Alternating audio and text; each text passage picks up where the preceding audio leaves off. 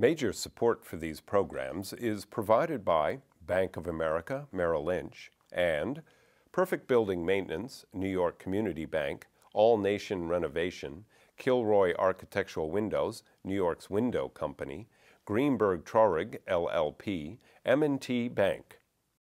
Additional support is provided by AVR Realty Company, LLC, Briarwood Organization, Capital One Bank, C.B. Richard Ellis, James Orphanides, Centurion Holdings, Cushman & Wakefield, Dimes Savings Bank of Williamsburg, Douglaston Development, DDG Partners, Eastern Consolidated, Hal Fettner, Durst Fettner Residential, Stephen Napolitano, First American Title Insurance Company, Friedman, LLP, Accountants and Advisors, Gemini Real Estate Advisors, LLC, Genova, Burns and Giantomasi, Grubb and Ellis, Investors Savings Bank, Jack Jaffa and Associates Real Estate Consultants, James D. Kuhn Real Estate Institute at Syracuse University, Madison Realty Capital, Massey Knackle Realty Services, Meridian Capital Group, Margolin Weiner and Evans, LLP, Certified Public Accountants and Business Advisors,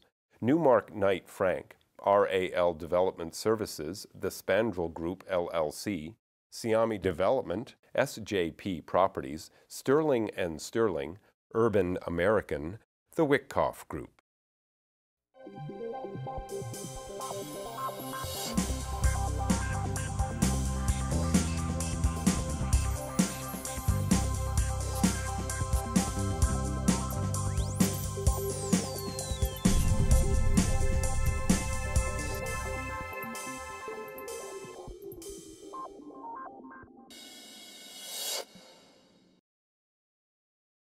So here we are, it's 2011, and you know, there's really questions of how great is the real estate market today? You know, where are we going? So today I've really twisted it a little bit. I've changed the format, and I've decided to bring 4 young individuals who have recently, over the last, let's say, 5-10 years, entered the real estate business to provide their insights on what's happening in the real estate market. My guests today include Britton Youngblood, who is the Director of Strategic Advisory Services for Newmark Knight Frank, Michael Adamo, who is an associate at the Briarwood Organization, Brooke Chanfiki, who is the Vice President and Team Leader at M&T Bank, and last but not least, a returnee, Ben Levine, who is a Vice President and a Project Manager at Douglaston Development. So we have people we have an interesting, besides the fact they're all young, we have somebody who grew up in Alabama, somebody from Long Island, somebody from Buffalo, and we have no idea where you grew up, but we know where the family roots were in Brooklyn. So how do you see the real estate market, especially in your role of strategic advisory services? What do you see today happening? I think there is especially coming from Alabama and having family that's actually involved in the real estate down there, there's a major bifurcation in the market. There is a major disconnect between what's happening in New York City, Washington, D.C., other supply-constrained markets, and then what's happening in the rest of the country.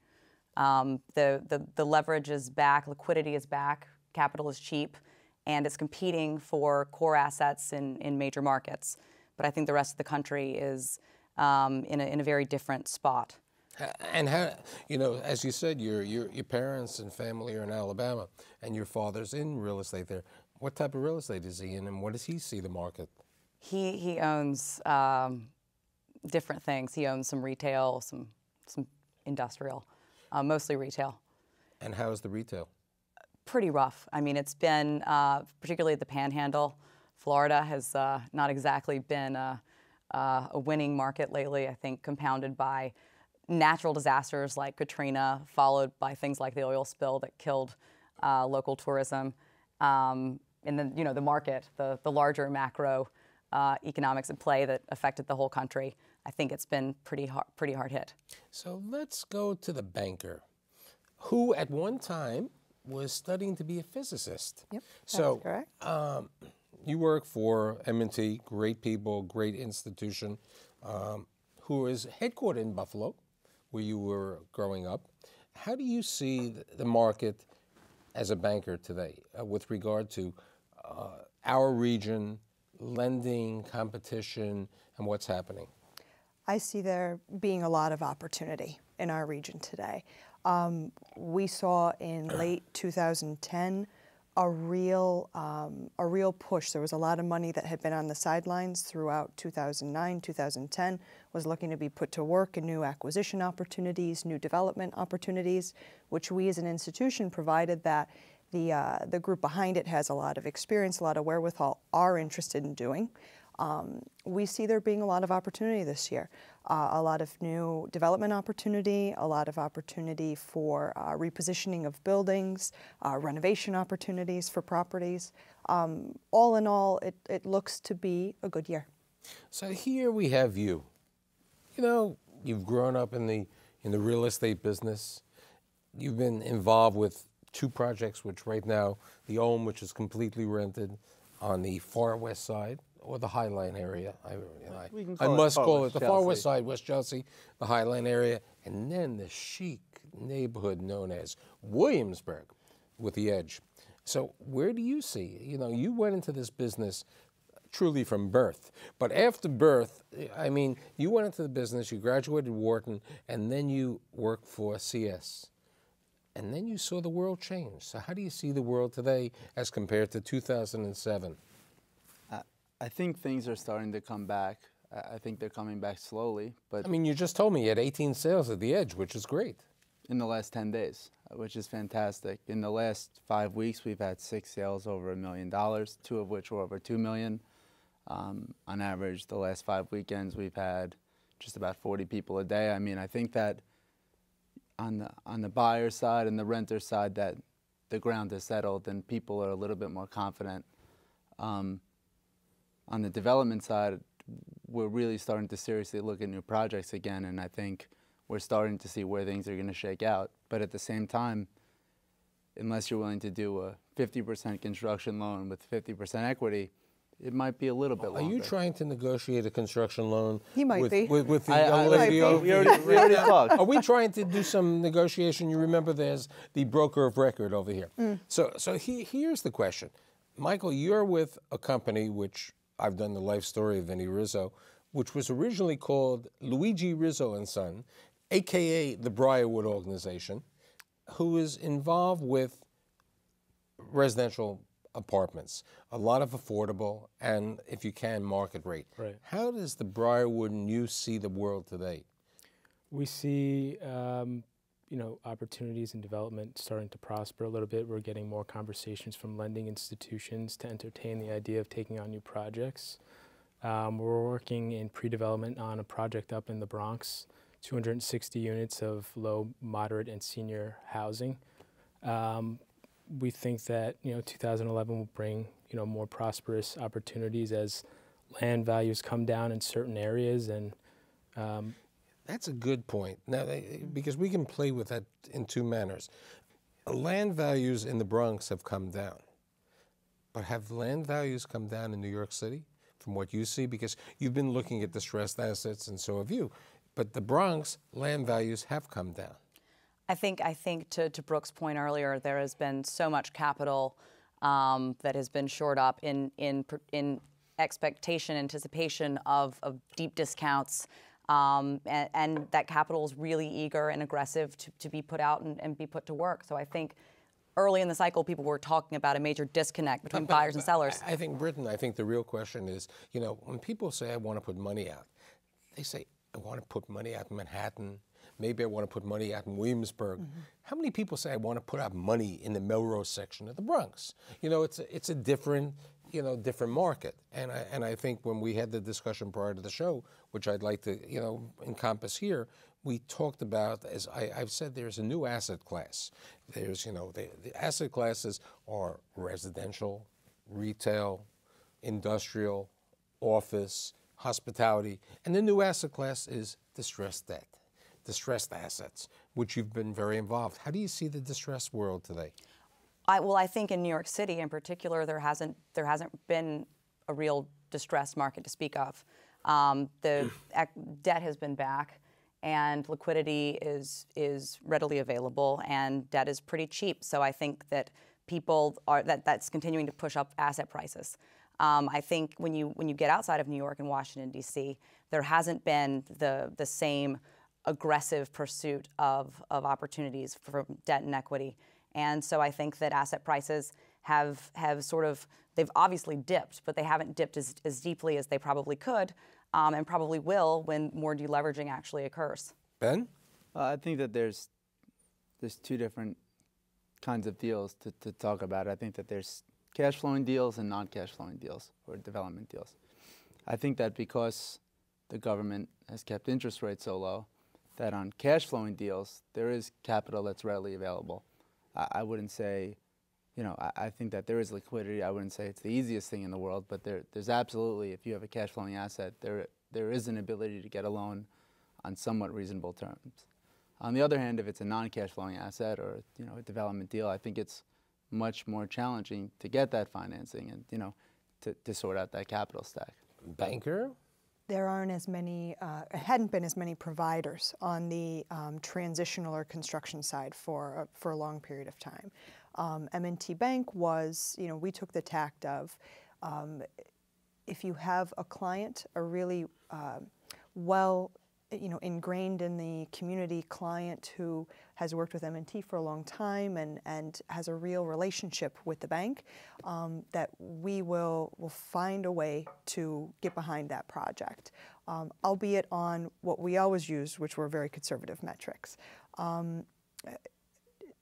I think that some of the sales that we've seen, back to your point on the land side, there had been some real choice assets that had come to market in 2010, things that hadn't been seen on the market before. And so there were some real opportunities to start taking a look at land and bid up those prices for potential development sites, for example. I recently, I've done this on shows, I've done it also on symposiums. I brought up a very interesting question to bankers.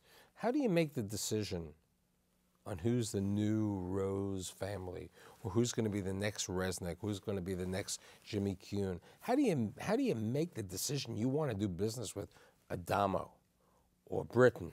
How do you sit there and make that decision? That's a really hard decision for a bank. It's hard for a developer, to put their bucks. Somebody, there's a lot of money, and you say, oh, you meet this person. It's a dynamic person, but can that person develop that property? Can that person build that property in the Bronx or in Brooklyn or Long Island City? How do you look at it? It's a great question. It really comes down to, is that group doing what that group has the ability to do? So if someone, and I think it's probably the same in all of our particular what is it we do on a day-to-day basis, if someone comes to M&T Bank, for example, and in request of a $100 million construction loan, they've never done a construction loan before in their life. That's a very different story than. But I hate to say, in 2006, there was a lot of money to chase a lot like of deals. Britain or Mike or Ben would come to a bank and say, I found this piece of land. It's in Williamsburg.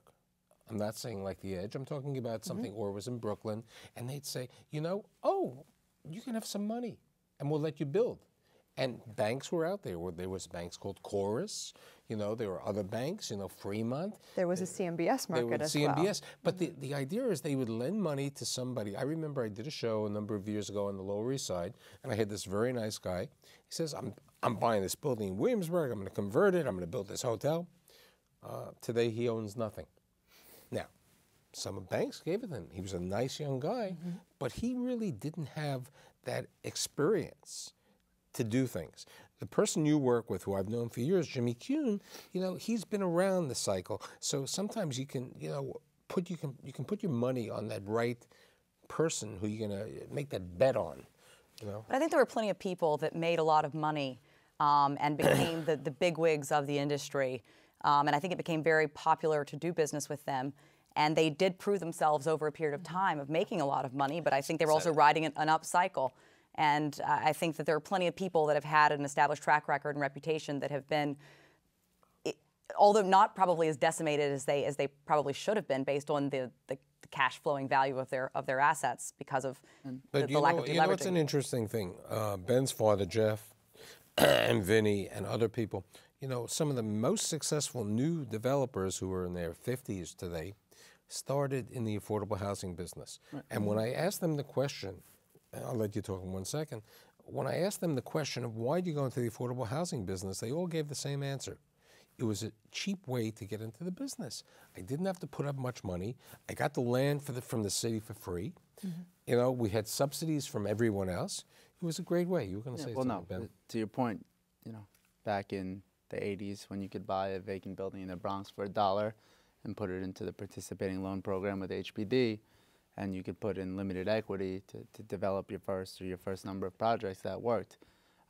To go back to, you know, before the crisis, I think that it was all about risk and where it was placed, and it was very easy for lenders to lend when they could move risk around.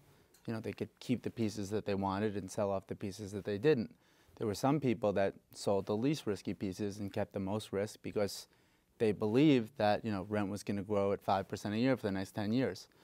To that point, I think that in the new market, and fortunately I was at your symposium, so it was like a cheat sheet for today. I think that in the new market, if someone wants to do a deal, they either need to partner up or they need to be willing to start with a smaller deal, and they need to be willing to put up equity or to sign a guarantee, or, you know, that they're not going to necessarily get the kind of deal that a more established developer would want to take. But if you want to be in the business, that's what you have to do. You don't get rewarded without taking the risk. So we were talking before the show about different type of asset classes, which I just brought out. There are 6. What is the one that each one likes better, Michael? I would have to say multifamily, and I think that that's kind of proven throughout the downturn to be the stable asset class. You know, leases turn over year, and reset with the marketplace, so it adjusts more quickly to the market. Britton? I would absolutely say rental, multifamily. I think you'd probably say the easiest to finance, and there's a need for it. And which ones do you think is the toughest? Which is the one that you would be very cautious to stay away from? Ben? In theory, I think the condominium market is probably one of the riskiest. I mean, that I know that hotels, which you have to rent every day, are supposed to be the riskiest, but in today's economy, they're the easiest to finance because they can catch the upside. I think they're easier to finance if it's an established developer who has lots of equity in a good location. If somebody came to you and said, I want to open up a hotel near Yankee Stadium where I'm going to get some seasonal business, I don't think that the banks are going to do it. I think it's location centric and so on. I can't believe that, you know, today it's easier to finance a new construction hotel than it is to finance a new construction rental if it isn't in 80-20. Let's ask the banker. I wouldn't say that one is easier than the other. Excuse me, what I would say is that the story depends so much. The equity that's coming in, whether or not the individual or group that's developing it is an established group with a lot of experience. Hotels were a tough market segment for quite some time, just given the overall They were the first to go bad and the first very to dirty return. word. It was very tough. No one would talk about it. It was very, very tough. But for that, if you're working with the right groups of people, that's what we always keep coming back to. Right, you know, there's a business that I failed to say, which really is asset also, restaurants. What do you think of the restaurant business? I've done a number of shows. I've had people on. I know we recently were did a lease, and it sure makes a big difference if they're a credit or they have a parent behind them. I think there are lots of mom and pop restaurants that were certainly hit very, very hard by the cut in bankers' bonuses. But you know what the interesting thing, you're 100% correct that the white tablecloth, as we would call them, were hurt by the bonuses. But you know who else was hurt? The TGIFs. Oh, casual dining, absolutely. Casual dining because we have a mutual friend over here. The casual dining was hurt, and what they had to do in many of the casual dining was to try to figure out a way to get people in. So they had these programs, you know, where you'd come in on Monday Night Football, you know, different incentives. Didn't you guys go into the restaurant business slightly?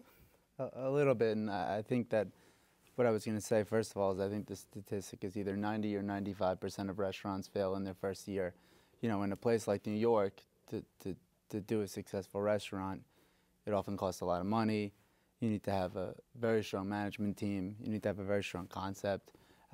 A lot of things need to go right to be successful in the restaurant business. I mean, some of the best restaurateurs fail on some of their concepts, and frankly, they can fail on a lot of their concepts. Don't go to a bank for a restaurant loan. That I can tell you. It's not an Very easy tough. world. It's a tough world. What about retail? I mean, you know, you talk about the Bronx. Do you think you'd have some retail in this property over there? Well, yeah, there's going to be 30,000 approximately square feet of commercial space, and I think depending on the location, if it's close to mass transit and there's a lot of foot traffic nearby, I think retail can do very well. See, but in reality, you know, we were talking before about Long Island City. We mentioned that there was limited retail. There's no real supermarket. But so what has happened is certain of the landlords have taken the ingenuity and incentive of putting in tenants and reducing the rent so they could have the amenity of having the supermarket there. Well, I mean, we did something similar on the west side. You know, with the OM, it was very important to us to... Are you telling me that there is no supermarket on 28th Street in the High Line? Come on, you don't need a supermarket. You got Fresh Direct. No, at the same time, first of all, to go back, I think that we talked about restaurants and retail from our perspective, but if you are a restaurateur or a retailer, if you could have had the opportunity to open up your business, 18 months ago, the likelihood of your business being successful is much higher than if you open up your business now or in 18 months from now. It's much harder, I agree. Because So tell us what you did about retail on the OM. We very aggressively sought to find, a market type tenant for what I'll call our prime space, which is our corner retail space on the corner of 30th and 11th. And the only reason I call it a prime space is because it connects to our lobby. So we have that. So how many square feet is it? It's about 2,700 square feet. So what type of tenant is there? It is it's a market type tenant. I'll call it it's somewhere in between a deli and a gourmet market. They're open 24 hours a day with direct access to the building. Tenants come down in the middle of the night, 3 or 4 in the morning if they're up to get, if they need to get a drink or a sandwich, whatever it is. I mean, it really has become. Did you subsidize the tenant? I mean, with rent maybe. No, we worked with the tenant to help them at the beginning. I mean, we're reasonable. We understand the kind of market it is. But it's very interesting because I think that was a great idea. But today, especially if you walk around Manhattan, you've seen that the Duane Reads, which used to be 4,000 square feet, are 16,000 square feet. Approximately 4,000 of the square feet are being used now for food, but not where they have coffee, they have sushi, they have prepared foods, and all the rest. I think that where we were, one of the things that we tried to do with the OM was to make people feel comfortable. Between the amenity package that we presented with the gym and the lounges and the outdoor space, both right at the base of the High Line on the 4th floor and on the roof, with the lobby space where we partnered with the Knitting Factory, with the shuttle service to and from Penn Station, and also having what we'll call I hate to say gourmet grocer, but a gourmet market we'll call it. I just think that people have become comfortable in the building, and when you have an 80-20 in New York, it's very important to establish your legal rents in the first year. So in order to do that, it's not a secret. All of the developers on the west side had to do it. We gave 2 months free on a 14-month lease. Now we just started our re-rents. Are you getting the and rent? I'm going to tell you, if you had a 14-month lease with a 2.5% rent stave increase, if you go to 12, it's a 17.5% increase. So far, we've been doing just fine. In the first month, we've gotten, I think, 75%. Yeah, but I think what you're basically saying is what we all discussed before, that residential rental is the best market today in this world. So if you took my crystal apple, and you know, they once gave me this crystal apple, but we don't have the crystal apple today. If I looked at the crystal apple, where do you see the end of 2011? Where? For which real estate? For which market? In general, for real estate in general, I think it's going to be a stronger end than 2010. I think we see rates staying relatively where they are for at least the time being, which is going to continue to keep financing happening and continue to keep investments happening. But all in all, it looks like it's going to pan out to be a stronger year. Michael? I would have to agree. I think 2011 is certainly going to be a more prosperous year than last. Last was a little bit of stagnant as far as new developments and investment activity. I think it's prosperous if you're originating loans or if you're trading buildings. I think that there isn't the fundamental growth hasn't really materialized either in any dramatic sense in terms of rates, rental rates, or occupancy. I think that the way that companies have cut a lot of workers from 2008 until today. The GDP is almost practically where it was in 2008, but there are 6.7 million fewer jobs. So companies are learning to be more efficient and to use space more effectively. And I think that's much more efficient. The first thing that major companies are looking at when they're going into an office building now is it's not like it used to be. It's how do we fit more workstations into this space? How do we share space? How do we share conference rooms?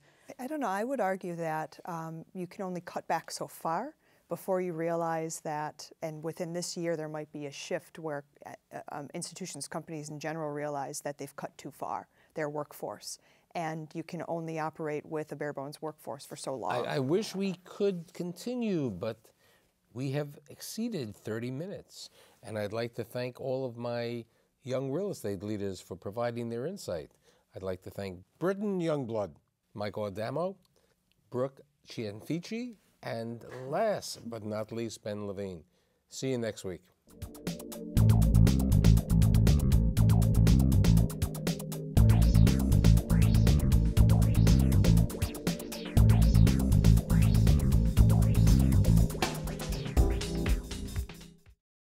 Major support for these programs is provided by Bank of America, Merrill Lynch, and Perfect Building Maintenance, New York Community Bank, All Nation Renovation, Kilroy Architectural Windows, New York's Window Company, Greenberg Traurig, LLP, M&T Bank.